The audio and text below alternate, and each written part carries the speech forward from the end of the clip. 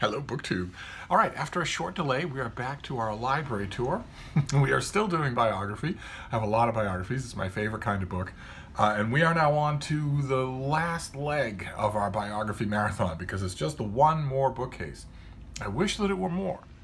I wish that I had at least two more bookcases on this wall full of biographies instead of all the ungainly stacking that's going on here. In fact, two more bookcases probably wouldn't give me room for any more books. It would just mean that I could stop laterally stacking books and put them on shelves where they belong.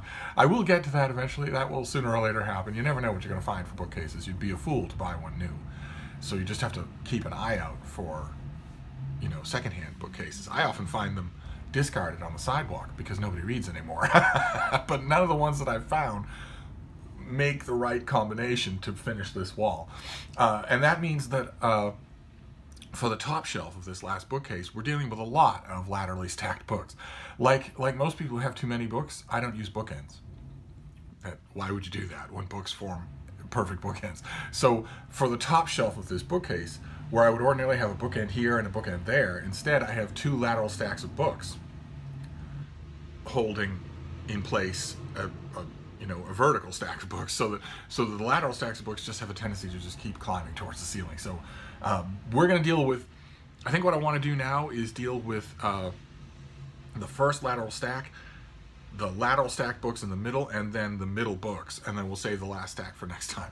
And the first one, I think a lot of these will be fairly new because, of course, they're available stacking areas. So you just, when you're done with something new, you put it right there instead of working it in. I have done some working in, but the first lateral stack is something that I loved, a book that I absolutely loved, and this is Mr. Straight Arrow, Jeremy Tregelon's biography of John Hersey, the author of Hiroshima and the author of a bunch of other stuff too.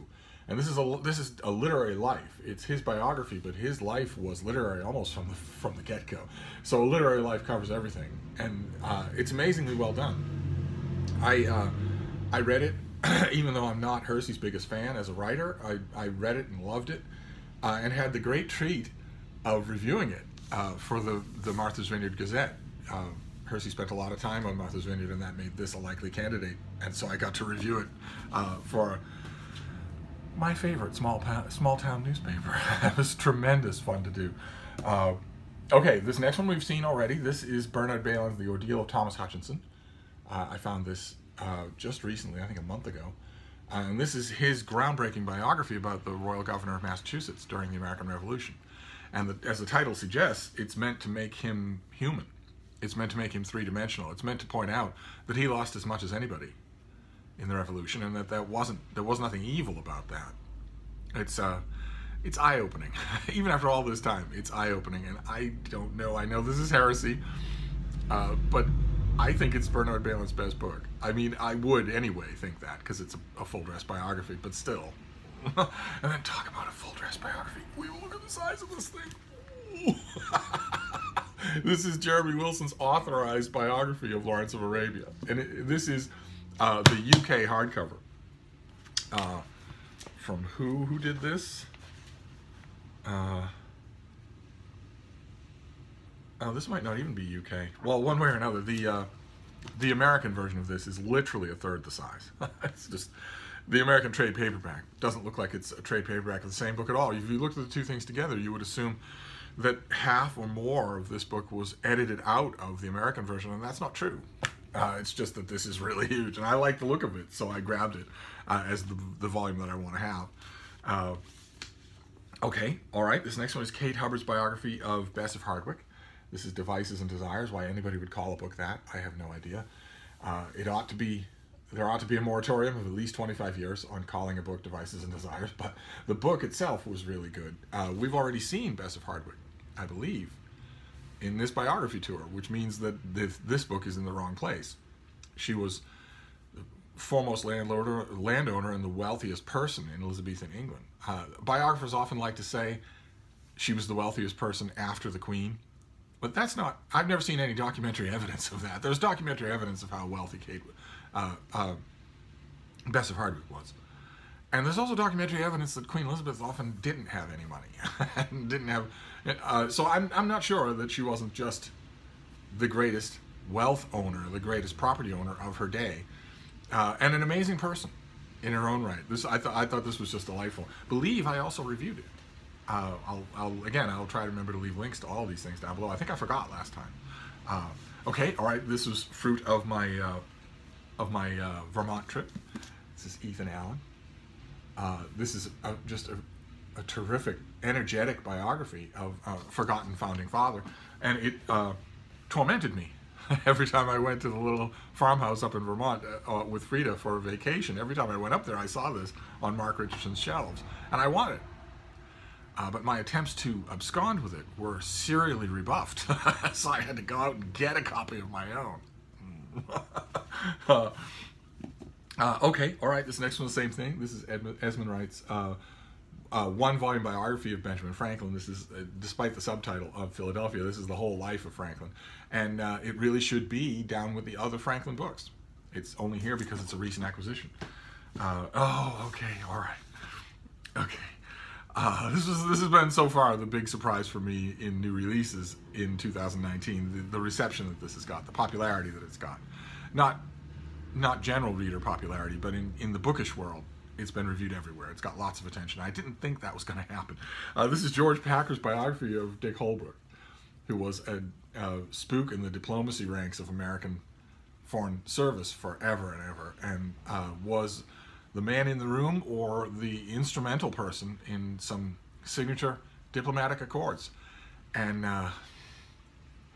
Packer makes, this is an impassioned and incredibly eloquent book, and he makes the, I guess, tenable case that Holbrook's life is really some sort of mirror of the nation and its ambitions and its discontents.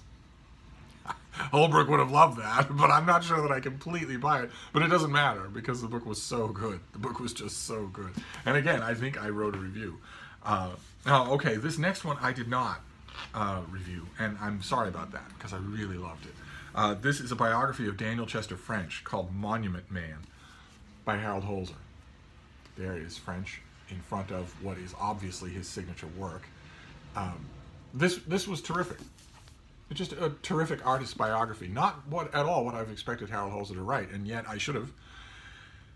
And this is, Harold Holzer is a writer who will never disappoint you. So, and this didn't disappoint. I thought it was really, really good. I'm racking my brains trying to come up with a reason why I didn't write about it. It seems like a natural Steve thing to do, but even I can't write about everything. Oh, great. Okay. This is what have we got here? I'm also, in addition to going through these books, I'm also seeing them for the first time, some of them in a while, and seeing what kind of shape they're in. This shouldn't be here. This is a travel log. This is not biography, so this shouldn't be here. Except that it has so much of the author's autobiography in it. I think that's why I probably initially wanted to put it here. This is by Jamal Majoub, and it's called A Line in the River. And it's a love letter to the city of Khartoum and his history with the city of Khartoum. I really ought to set this aside because it doesn't belong here, but it's tremendously good. It's full of just wonderful writing. The thing that, I mean, it's the glimpses of life in Khartoum are fascinating anyway, but the thing that really struck me was the quality of the prose. In fact, the book that it reminded me of, not a lot of you are going to know it, I think, is the memoirs of V.S. Pritchett, which are, in my opinion, far, far more effective than anything that he wrote in terms of fiction or in terms of his book reviewing, his essays and whatnot. I think his memoirs are outstandingly good, and this reminded me of that. But it doesn't belong here. We'll put it in a separate spot. Oh, fantastic. Okay, all right, we're going a ways back now. This is from a couple of years ago, I think. Let's see, 2016. This is the Civil Wars of Julia Ward Howe by Elaine Showalter, and it's a biography of the author of the Battle Hymn of the Republic. And when I first heard word that it was coming down the pike, I thought, okay, well, is there that much more to Julia Ward Howe than just that one song? Is there that much more to her that requires, a whole biography? But of course, that was a naive way to look at things. There's a huge amount more. You could make a great biography out of almost anybody if you're as talented as Elaine Showalter. So this book just, it thrilled me. absolutely thrilled me. I don't know, I can't remember off the top of my head if I reviewed it individually, but it certainly ranked high on that year's list of the best biographies, which is only half a year away now. The definitive ranking of American publications in 12 or 15 genres is only a little bit away. But anyway, again, I'll leave links if I remember. This next one is a biography of Dr. Joseph Warren. This is the trade paperback of Founding Martyr. Again, another forgotten founding father. Then we have Peter Longerich's biography of Heinrich Himmler.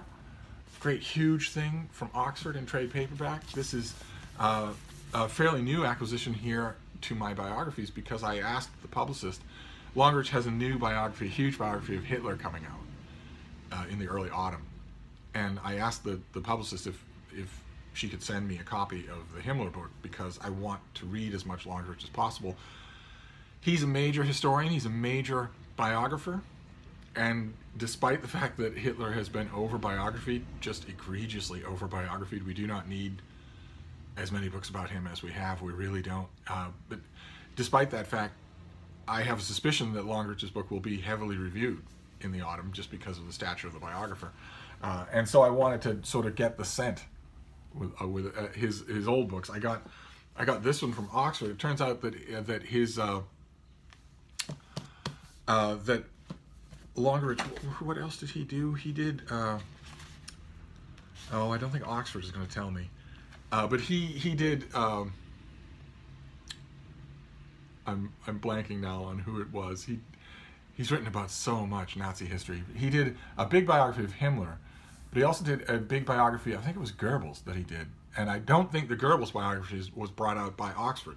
So I need to get a copy of that trade paperback too. Okay, all right. This next one is a writerly biography. This is Samuel Johnson and the Life of Writing. It's written by Paul Fussell, who did the Great War in Modern Memory, and also Class, a great funny book called Class. This is just a look at Johnson wrote for his whole life. In fact, he is famous, among other things, for his line that none but a fool ever wrote but for money. And he tried his hardest to be a wage-earning hack for his whole life. And Fussell, in this book, concentrates on that aspect of his life. So here you won't get as much on Mrs. Thrale or on the various, what we would now see as autistic tics and spasms. You won't get as much on that as you will on where did he work, what work was he doing, how much was he paid. And it's fascinating. It's a different kind of a look at Dr. Johnson, so it's fascinating. Okay, now we'll do the ones, the vertical standing books, and we'll leave the second stack of lateral books for next time. And then we'll be done with this first shelf, and we'll be able to move on. So this first one is from this year. It's from early in this year. I think this was January or February. And I loved it. It's by Andrew Curran, and it's called Diderot and the Art of Thinking Freely. And it turned out to be one of two books on Denis Diderot that came out early in this year, and I loved it. It's I mean, in one level, in one sense, it's way too small. Because Diderot had led a long and fascinating life that was fascinating in every detail and for every year. And we have, I have somewhere, Furness's biography of Diderot, a critical biography by the guy who did the greatest biography of E.M. Forster. I have that here somewhere, but this had a little bit lighter touch to it that I very much appreciated. Okay, this next one is also, I believe, this is also from my sojourn in Vermont. I found the collected letters of Daniel Patrick Moynihan. Not in any way completely collected letters, but enough to form the portrait of a life. The author, the editor, Stephen Weisman, very intentionally gives us an even scope from very young Daniel Patrick Moynihan all the way to the very end of his life. And as a result, it works like the like the Willa Cather book that we saw earlier. It works as really well as a biography, although there is somewhere in this collection an actual biography of Daniel Patrick Moynihan. And once again, they should be together. So this is, once again, this bookshelf tour is going to help me to organize these things at least a little. Okay, all right, so this is James Thomas Flexner. the great biographer of George Washington, who wrote a one-volume biography called The Indispensable Man, that you will see in every used bookstore, and every flea market, and every yard sale. And that one-volume biography, The Indispensable Man, was a shortening of a multi-volume Washington biography, and this is one of the volumes in that multi-volume. This is George Washington in the American Revolution, and it's just that. It's Washington as the leader of the American forces during the Revolution, and it goes into great detail and is fascinating to read. Really is. I'm not, as you know, Washington's biggest fan, but this is a terrific book on him as an inept but prominent military leader. Okay, this next one is also American Revolution. Boy, I should have an American Revolution shelf. That'd be the way to go. This is Stephen Fried's biography of Benjamin Rush. Again, one of two biographies of Rush that came out right about the same time. I think this was from last year. This was much the more substantial one, much the more comprehensive and better written one. And right next to it on the shelf, I think, is another standout biography from the same year. I just put them here probably, and they just stayed here. And this is Ramachandra Guha's big biography of Gandhi. This is his follow-up to India after Gandhi and to Gandhi before India. And this is the Gandhi that we know. This is the famous Gandhi and all of the stories involved there. Big fat thing that I believe, again, ranked very highly in terms of biographies that year on my world-famous list. And then the last one here is a paperback. Paperback reprint from Longerich. This is Harvey Sachs' biography of the great conductor Toscanini. I never wrote about this because Longerich, very weird turn of events, never actually sent it to me.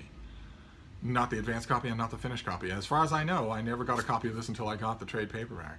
So I didn't get it in time to read it and study it so that I could pitch it for review. So I just went right by me. But I loved it. It's I think the second Toscanini biography that I've read, and much my favorite. I liked it a lot. I'm not 100% sure that a paperback should be up here. It's going to take a heck of a beating if it stays here, but the Diderot book is also a paperback, because I don't think I ever got a finished copy of Diderot and the Art of Thinking Freely. Or if I did, I got rid of it. Okay, so that's a bit of a confusing ending. I'm going to have to figure out what to do with those things, because if they're here, they're going to get warped out of all recognition. But anyway, that does it. That is the bulk of the biographies on this top shelf. Now, tomorrow we will do the stack on which the camera is sitting right now, and I'll have to figure out where I'm going to put the camera to do that. And then we'll be done with this top shelf, and we will just move on shelf by shelf until we're done with biography. So I will see you then. Thank you, Book 2.